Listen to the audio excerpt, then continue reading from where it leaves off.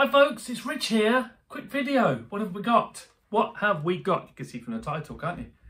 We've got tellies. Tellies, not TVs. Tellies. Telecasters. Anyway, for those who don't know me, I am a novice guitarist with a guitar buying habit. Guitar number 118, 117. Eek. I'm not very good at guitar, but hey, I like them. But I've had lots, including a shed load of tellies from Harley Benton, Squier, Fender, vintage, all sorts. So I thought today, oh, it hurts my elbow. Got a massive tendonitis in my left elbow, it's driving me nuts. Anyway, I thought we'd have a little listen to the difference between these two. Before we start with the sound difference of it, let's have a little talk about some of the other differences. Now, they're obviously very different in terms of the look. Mr. Squier is heavier. The neck profile is different on it as well. It's a slimmer neck. Can we tell? Maybe, oh, maybe. It's a slimmer neck on the Squier, but certainly not too slim, feels lovely. Than it does on the Harley Benton. Harley Benton's obviously a satin finish, but it's no denying that this classic vibe, it's got just the right amount of gloss on the back, which feels lovely, sort of luxurious, and the rosewood board is a beaut. Although this one's got a caramelised neck, so it's far from awful. They both have old school tuners. The Squier ones are better. They're all pretty tight and seem to do the job a bit better. Although that said, I'm just a home player, don't make that much difference. And if you've watched any of my other videos, I'm always out of tune. Old school string tree, just the one there, which is better than this really, with the two. Both got, I don't know, there's a plastic nut on these, I can't remember actually. Because the classic Revive range have a habit of putting bone nuts on, don't they? This is a made in China, it's a really nice one as well. You've got, there's a 4-way switch on here and a 3-way switch on this one. The switch on the Harley Benton is a bit flimsy, really. It's not on the Squier, it's really good. You've got, oh, my elbow, brass saddles, which I really like. Chrome ones on here. They have both got string through bodies, that is good. The ferrules on the Squier are perfectly flush and beautiful, and on the Harley Benton, they are up and down and all over the place. They are not beautiful, but there we go. What else can I tell you on a few of the basics on these? This, £122. These, can't get this particular one anymore, of course. About $379 for the Classic Vibe Custom, the current one. Nowhere near as good as this, in my opinion. Just, it's got a laurel board on the new one. Don't like laurel myself. Lovely dark rosewood on this bad boy. Pickups in these, depends who you talk to and what you believe. Allegedly tone riders, who knows if they are or not, but they do sound fantastic. Pickups in this, however, as you'll hear, they're not awful. They just don't handle drive as well, and they're not as clear. You know, they just sound cheaper, but on a budget, I mean, you know, second hand nowadays, best part of £300 for a decent one like this. And anyway, so it's sort of 2.5, maybe even 3, yeah, 2.5 times the cost on used, say, and 3 times the cost on new. So let's just have a little listen to a few sounds. We won't go on forever and ever because I'm boring. So, and I'm boring and I'm crap, but they might give you a bit of an idea. I'll put my amp on, take the delay and the reverb off. Just something clean. It just might give you an idea if you're thinking, shall I spend a lot or a little on my telly? What should I do? So I'm gonna have the volumes all the way up just to make it easy. Obviously on tellies, you don't get a 1, 2, 3, 4, 5, so it's a bit hard to know how far up you are. So just for the sake of keeping it even, which will obviously overdrive the amp a bit, which is a Vox AV15. Hello, Vox AV15. What a fabulous amplifier you are. Yes, so we've got, where are we? Got stand up. Take the delay off and the reverb. We don't want those. We want just a nice neutral sound. The gain at 12 o'clock, bass treble, all those are all at 12. No reverb, no delay. Neck pickup, next fret sprout. It's almost in tune. Yeah, and who keeps telling me? It's John Smith, my good buddy Dave. Rich, will you get a better tuner? Yes, I will. That thing is shit.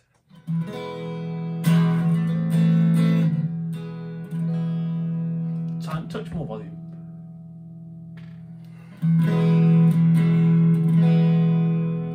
They've also got the tone all the way up. Jingly jangly.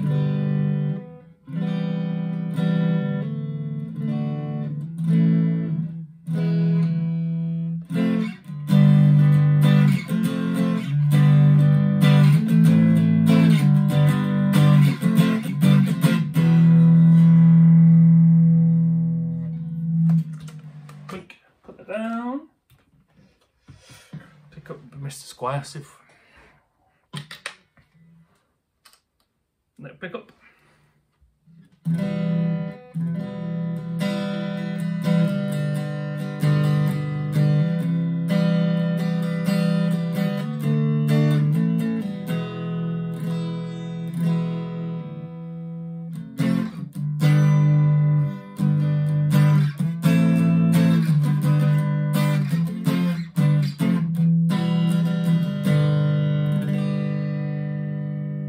Smoother, creamier, rounder.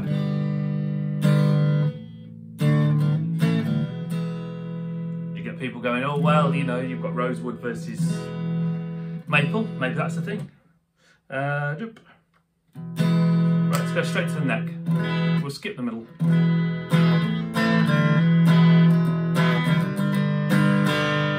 Still on the clean channel. One thing I love about this amp, it's so dynamic. You press gently, you push hard.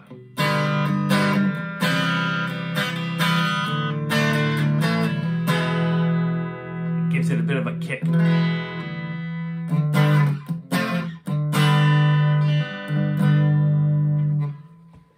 So, to me, that bridge sounds bitey and clear, which I think is delightful. And on Mr. Harley Benton.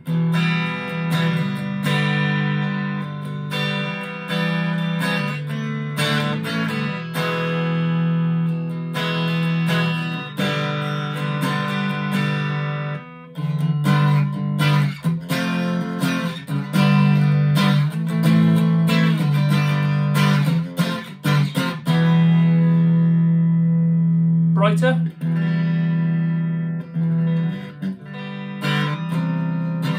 A little bit hotter, maybe not, just brighter. Right, let's go to a slightly filthy channel, turn the volume down a little bit. On the neck.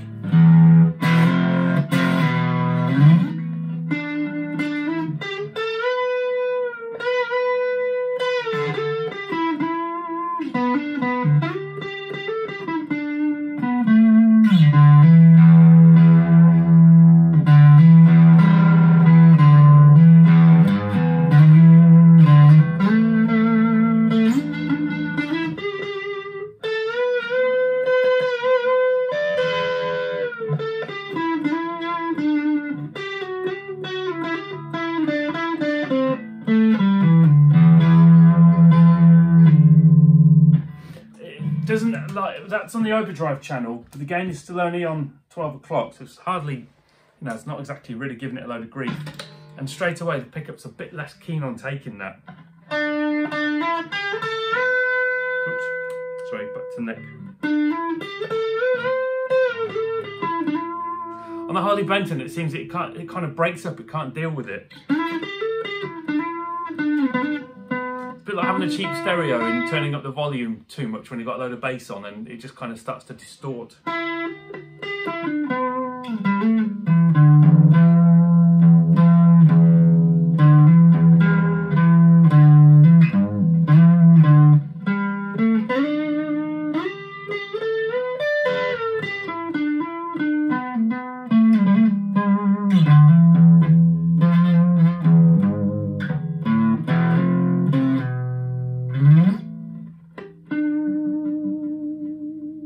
So I've also got this, let's go on to the bridge.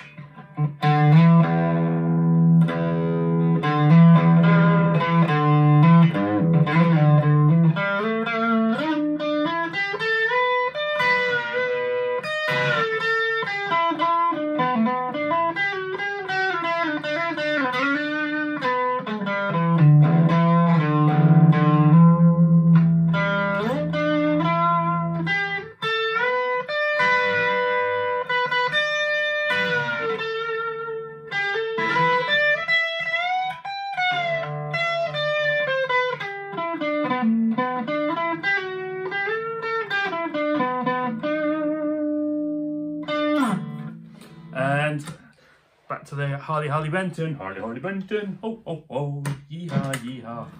Whoop, blink. On the flimsy, flimsy switch.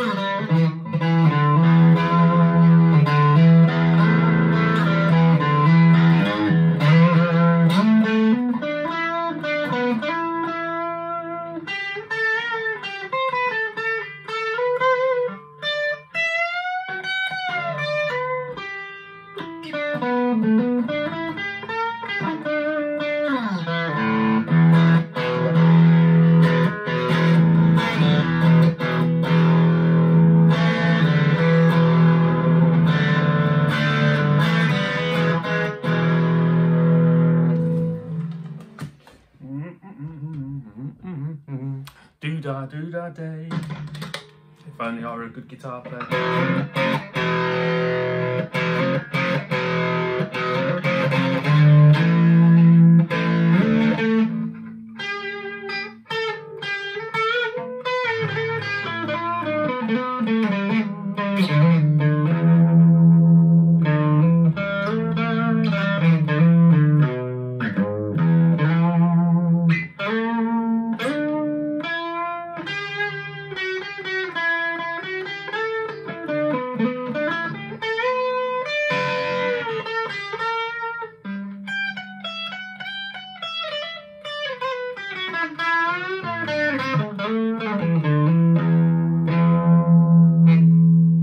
So there you go. That's a super quick run through.